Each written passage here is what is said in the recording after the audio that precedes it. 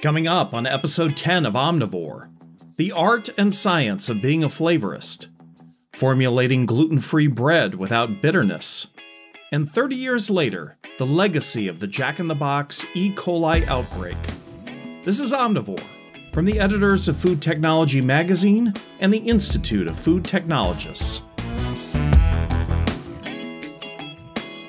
This episode of Omnivore is brought to you by IFT First, annual event in Expo. Join science of food professionals from around the globe, July 16th through the 19th in Chicago. Go to iftevent.org to learn more.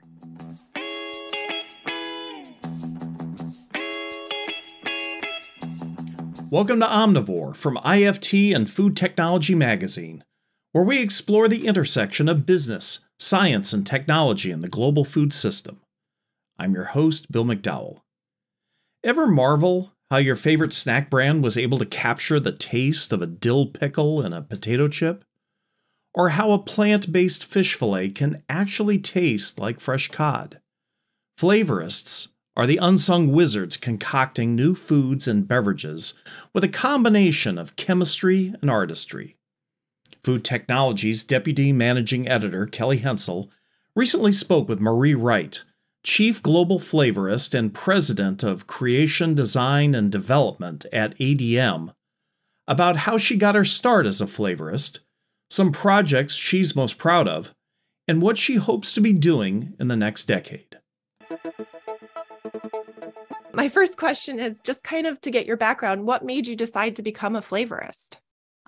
So I'd always had a deep interest in food, flavor. I mean, I grew up with multicultural family, so was exposed to herbs and different types of cuisine, Italian, Turkish, and spending summers in France. So very exposed to food, flavor, and, also I had a love of science. So, that combination of love for culinary, love for science and chemistry. Obviously I studied chemistry and then food science, and that kind of culminated into a decision to really play a role, if you like, in the food industry. When I got the invitation from you, it was an opportunity to look back and, think about, my career and whether I ended up doing what I intended to do, right? Because you don't always end up what you intend to do. And, it's pretty cool, the opportunity now more than ever to have an impact, I think. So scientists, around the world, we want to attract more people into the food industry. We're not attracting enough people. We need to get out there and influence and be an influencer to bring people into the industry. The flavorist role is certainly an interesting role, an interesting career path to take. I always found the flavorist job so interesting, especially just because of the amount of training that you guys have to do to become a flavorist. It's definitely a mentoring profession. So I was lucky enough to have the opportunity to start the Academy of Future Flavorists at ADM a number of years ago now. So we're on to our fourth set of trainees, would you believe.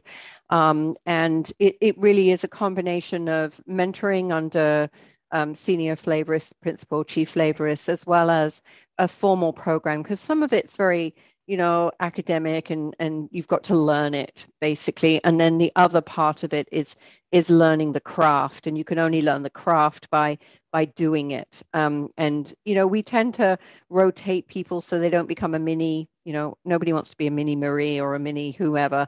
You want people to develop their own skill set, but it is, it's a long process. I always say to people, if you ever have a piece of food, anything, candy, drink, block your nose, drink it, unblock, and then you get what I call the magic whoosh of flavor. And your brain is instantly, taking this complex mix of molecules and identifying it as strawberry, orange, whatever it is.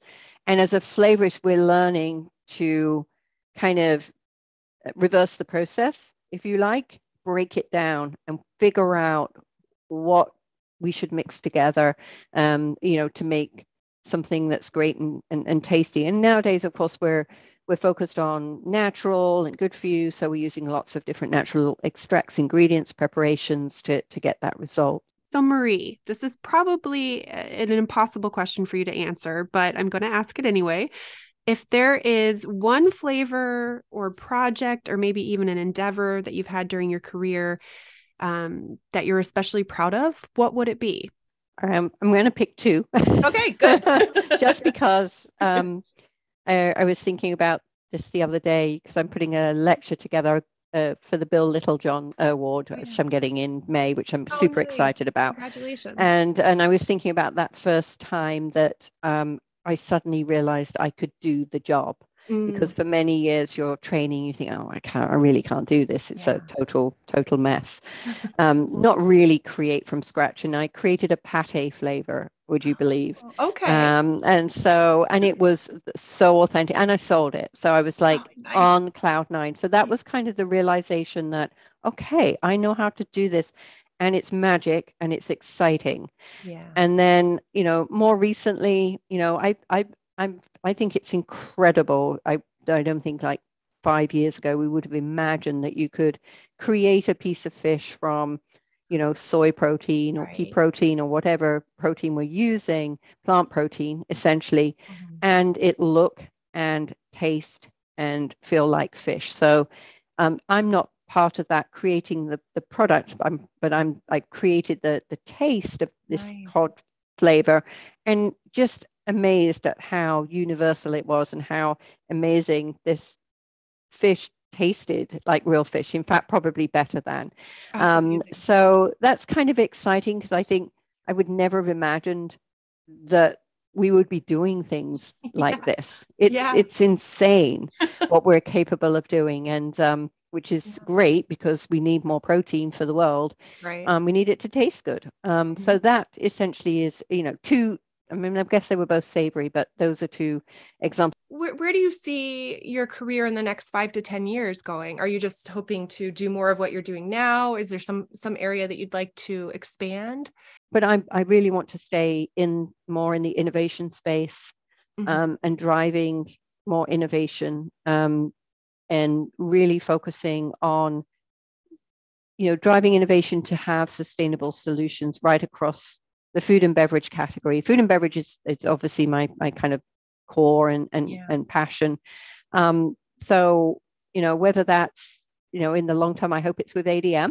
Then I hope we do more of our ventures. We do a lot of investments in new companies, and I can get more involved and excited about some of the things that bringing new innovations and new ways of working.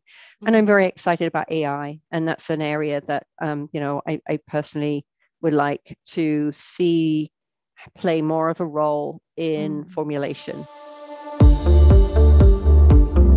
Marie Wright, Chief Global Flavorist and President of Creation, Design, and Development at ADM, has created more than 2,500 flavors during her 3-decade career for a range of food and beverage categories, including sweet, savory, pet food, and animal nutrition.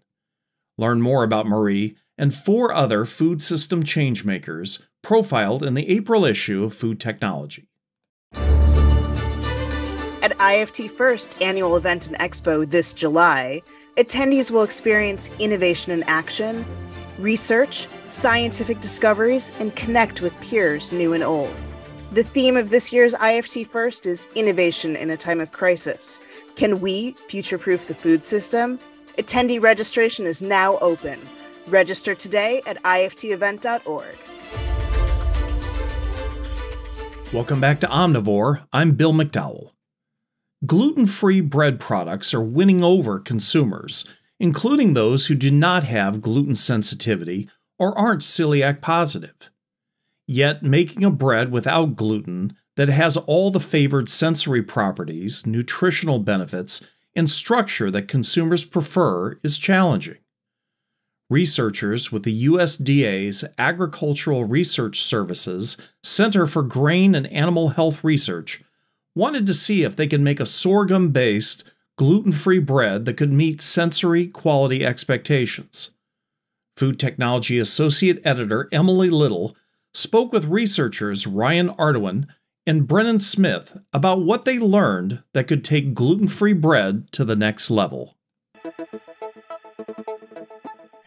Ryan and Brennan, thank you so much for joining me today. Great to be here. So let's start off with a bit of basics when it comes to this research. What exactly is sorghum bran? So sorghum bran is a byproduct of sorghum, processing for application into breads and other products, so sorghum flour.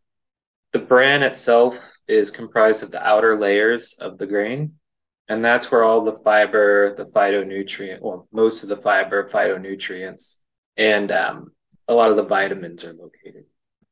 So why did you feel it was important to use this byproduct within your research? The byproduct itself, what we were targeting with this one was gluten-free breads are typically very starch rich and are very limited in the micronutrients. Historically, when we try to add fiber and some of the other stuff back in, it really decreases quality. Gluten-free breads are always on the borderline of failing in terms of quality. Literal failure is in collapsing in the oven during baking. And so this is a very difficult process to do and be successful in. And the goal was to put those nutrients back in the bread. And we used a tannin-containing sorghum bran, which is not normal for sorghum. So tannin has been bred out of sorghum for the grain sorghum that's sold in the United States. So this is very much kind of a niche variety of sorghum that we used. So getting into the nitty-gritty, how exactly did you get the sorghum bran into the gluten-free bread? What was the baking process like? The baking process started with an existing gluten-free bread formulation that Brennan and our colleagues who were also included on this research from one of our units in Manhattan, Kansas, had developed. And so it contains sorghum flour, but without the bran or without the tannin-containing bran that we added into it. We used what was called a response surface design to vary the amount of sorghum bran that was incorporated into the formulation. And we wanted to do that by maximizing the loaf's specific volume and its softness, or reducing hardness, put differently, and also to maximize the number of cells, air cells in the bread per square inch, and to decrease the thickness of the cell walls. So we use that response surface design, vary the amount of the ingredient, the key ingredient here, sorghum bran, along with water and a gum. And we looked for the formulation that gave us the most desirable quality based on those four things that we measured. And that design kind of spits out this predicted optimum formulation for us. And what exactly were those results of those four qualities you measured for? Well, speaking from a quality standpoint and from a sensory standpoint, it basically matched what was there in the control bread without the bran addition. So we were able to put a little over 14% of that tannin-containing sorghum bran back into the bread and achieve the same quality that we got from the control bread, which didn't have the added benefits of antioxidant capacity and added fiber. And that's an awful lot of bran to be putting in bread. I mean, 14% is a lot. Right. So. Well, that's great. I remember when reading the Science Forward piece that there was an aspect of this about bitterness. What was that measurement process like? So one of the concerns with putting things like tannins in foods is that they can be perceived as bitter. They're notorious for that. And so we thought that that might be, or generally is, a limiting factor in how much tannins you can put in a food product like bread, that people don't want to be bitter. And what we found is that at the levels that we were able to use in the bread, there was no difference in perceived bitterness. And we measured that through a consumer panel of 100 people. Oh, and wow. We asked them to rate the bitterness intensity, and there was no difference between the control bread and the bread that had the tannin-containing sorghum bran. I was speaking to a colleague recently about how people don't want something better necessarily. They want the same. And it seems like you achieved that with this consumer panel. Yes, that was the goal. Mm-hmm. So looking ahead, what are the next steps in terms of this research? So our research unit here we're not really tasked with working with sorghum, But we had this commercially available product that we were able to use as kind of a stepping stone in a model system to do what we want to do. Our particular research unit is tasked with rice research and rice utilization. And so rice bran is a byproduct of rice production that they're always trying to find uses for. And so the next step in this process is doing something similar, but with rice bran. Not just the regular brown rices, but some of the niche varieties like the reds and the purples and that sort of thing. And really, for that matter, not even just gluten-free breads, but wheat breads as well, possibly tortillas, things of that nature. And Ryan also has some research going on with beverages. We do. So, like Brennan said, similar to sorghum, rice generally gets milled during processing. It takes off that bran layer. It's a lower value byproduct or co-product, but it's also got some health beneficial compounds in it. It just so happens that with the sorghum bran we used, it were the tannins that we were interested in.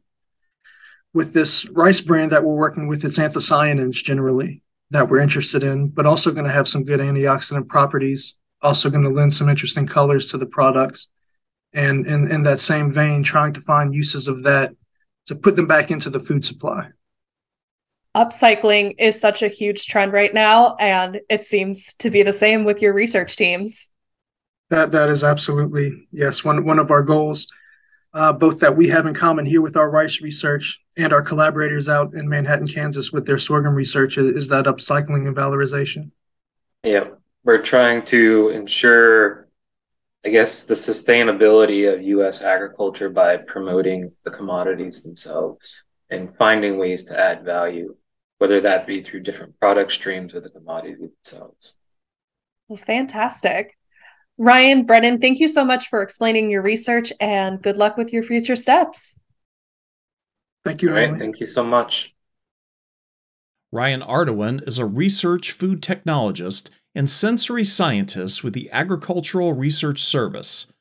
Brennan Smith is a supervisory research scientist, also with ARS. You can read more about their research of sorghum-based bread in the April issue of Food Technology, as well as the January 2023 issue of the Journal of Food Science.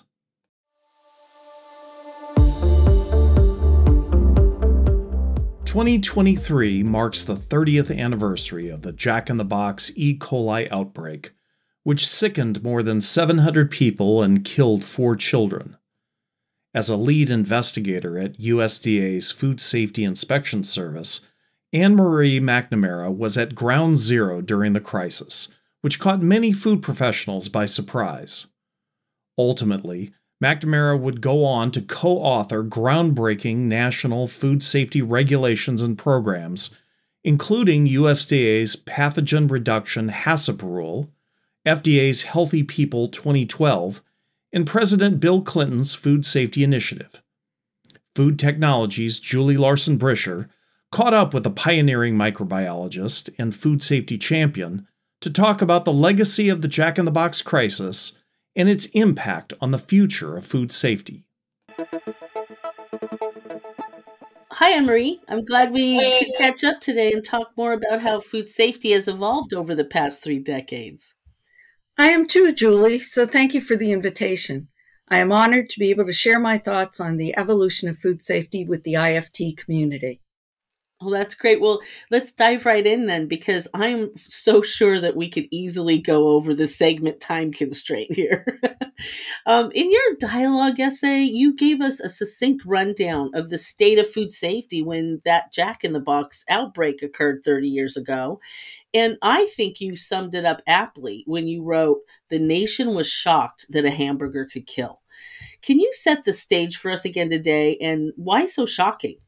To understand the impact of the outbreak, we must revisit the 1980s.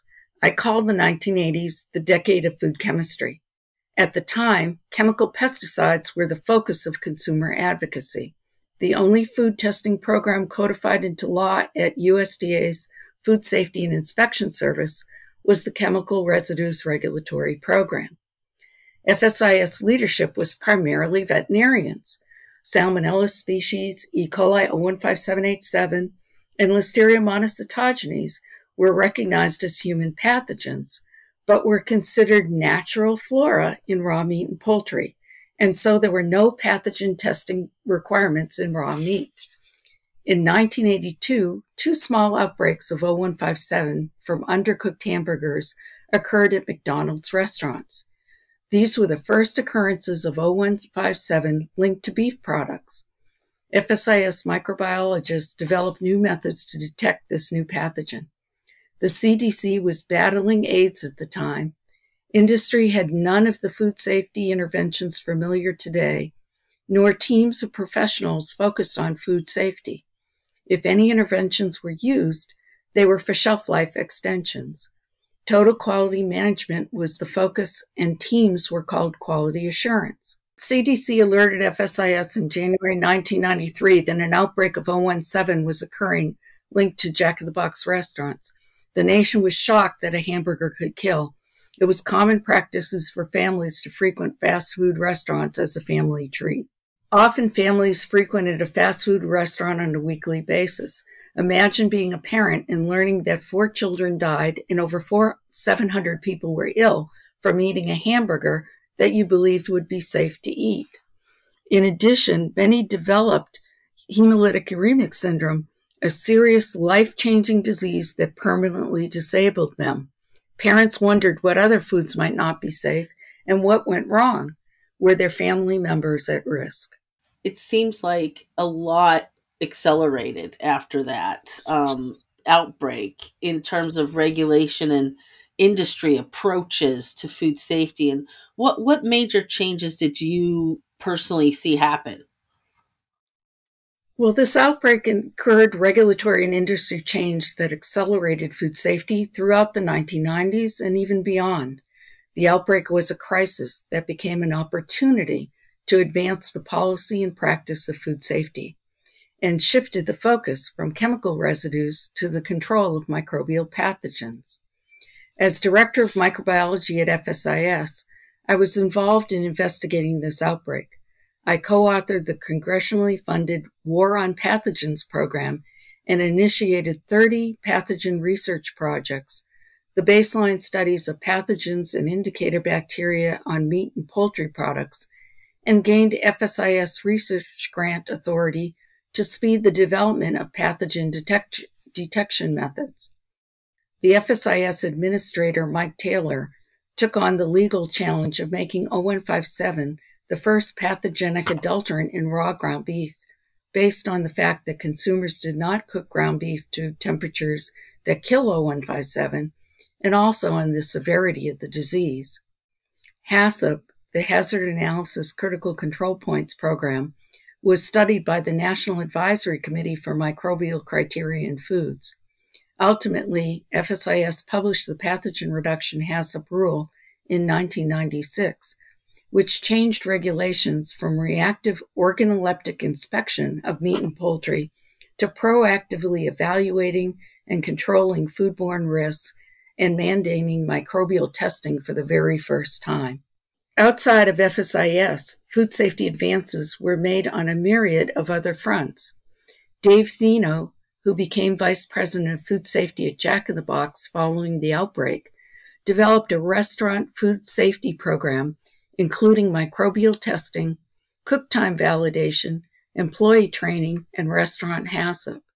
CDC developed the Sentinel site, FoodNet, and PostNet programs to identify foodborne disease. FDA developed the Food Code, a series of restaurant practices to serve safe food.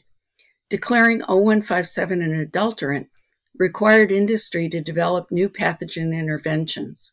Academia and industry researched and developed antimicrobial interventions, carcass steam and hot water treatments, and steam vacuums.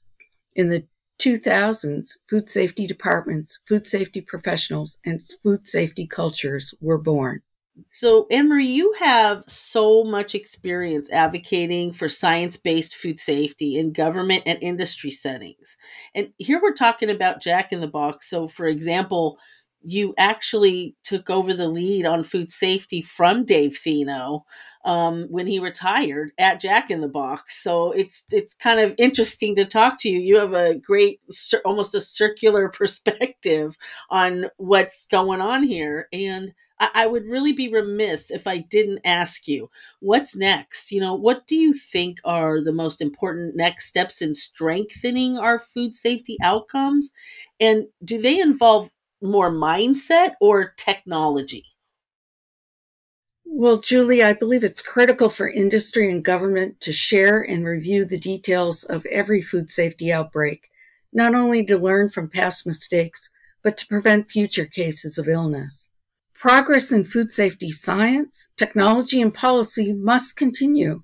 And you're right, Julie, progress will involve both a mindset of food safety as well as new technological advances. New food safety challenges include antimicrobial resistance of pathogens, global disease transmission, which threatens food production and animal and human health. Climate change threatens food security, which encourages laboratory-derived foods and controlled agricultural environments. We need the best scientific minds working on these problems. New technologies can help address some of these threats. Whole genome sequencing allows faster outbreak detection, and artificial intelligence more rapidly analyzes and identifies data trends that can produce safer food. The Jack in the Box outbreak taught us that microbial surveillance is critical, that food safety threats evolve, and that food safety and public health depend on academia, industry, government, and consumer groups working together to address the food safety challenges of the future. It is an exciting time to be a food safety professional, and the IFT community has a myriad of experts to make our global food supply safer for everyone. I am truly excited to see what the future brings. Oh, wow. Me too. This has been a great conversation, Anne-Marie, and thanks so much for taking a minute to chat with us today on Omnivore. Thank you, Julie. Marie McNamara is Vice President of Food Safety and Quality for Supply Chain, Manufacturing, and Commercialization at U.S. Foods, where she leads food safety and quality activities for an international supply chain of more than 1,800 private label co-packers and 17 manufacturing plants. In addition to her groundbreaking work at FSIS, McNamara has created and led food safety and risk assessment initiatives at Sara Lee, Meria Nutrisciences, Jack in the Box, and Target. McNamara's essay, The Crisis That Revolutionized Food Safety, appears in the April issue of Food Technology. Thank you to this episode's sponsor, IFT First Annual Event and Expo. This year's event theme is Innovation in a Time of Crisis. Can we future-proof the food system? Go to iftevent.org today. Join us and be part of the solution. And that wraps up this episode of Omnivore. Thanks again to all our guests and my colleagues at Food Technology. Omnivore is produced and distributed by the Institute of Food Technologists. If you enjoyed today's show and want to learn more about Food Technology Magazine or how to join the conversation by becoming an IFT member, visit ift.org/membership. For more in-depth discussion about innovation in the science of food, check out IFT's other podcast, Side Dish, on the News and Publications page of ift.org. If you have comments or suggestions for future shows, just send us an email. The address is editors@ift.org. For the entire team at Food Technology and IFT, I'm Bill McDowell. Thanks for listening, and join us again for our next episode. This is Omnivore.